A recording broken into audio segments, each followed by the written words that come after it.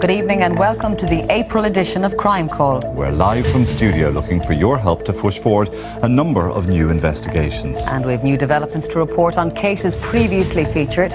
But first, tonight on CrimeCall, Gordy linked 2 attacks on women in Dublin to the same man. And we reconstruct an aggravated burglary in Drumfin, County Sligo.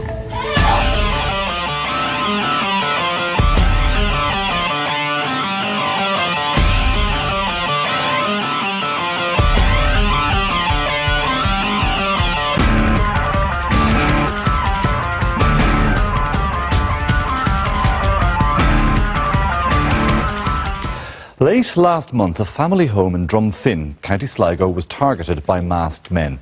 One woman was at home alone. This is how her ordeal unfolded. On the 31st of March, an aggravated burglary took place at this house in Coolcheen, Drumfin, County Sligo.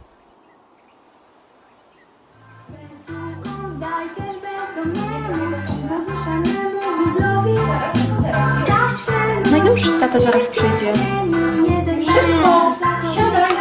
An Eastern European woman and her 7-year-old son live here with her partner, a local Sligo businessman. Hey. Your lunch is ready? No, we won't have time. Oh, come on. I left it too late. How are you, sport? You ready? You looking forward to the game? Her partner, an avid Sligo Rover supporter, was taking her son to a match at the showgrounds that evening. Rovers were playing Dundalk.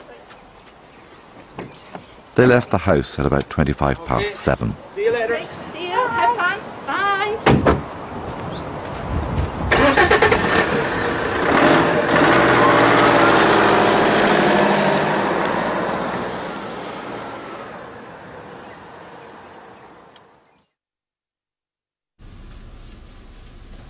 After they had gone, she took her phone and laptop from the kitchen and switched the lights off as she left the room.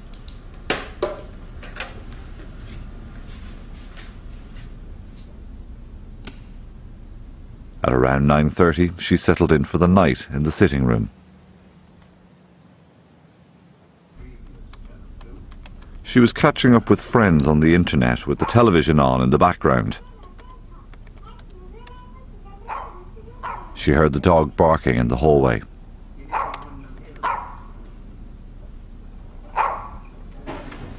She could see he was barking at the kitchen door. She walked down the hallway towards the kitchen. There, she saw a man. He was dressed in black and wearing a ski mask. She ran up the hallway to the front door. The man caught up with her before she could escape. He forced her onto the ground and put his hand over her face, covering her mouth.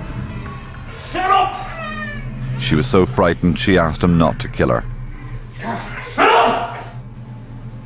He kept her in the hallway for less than a minute. Then he forced her out the front door and brought her around to the side of the house.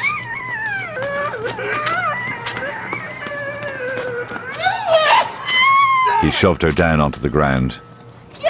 He stood over her, pushing her head forward so she was looking down at the ground. A second man appeared from the direction of the back door. He was smaller than the first and was carrying a plastic shopping bag in one hand. The 2 men talked to each other in hushed tones. When she thought that they weren't looking, she took her chance and made a run for it, out the gates of the house. She kept on running up the hill to a neighbour's house. When she got there, she was shouting for help. Help! Can anybody help me, please?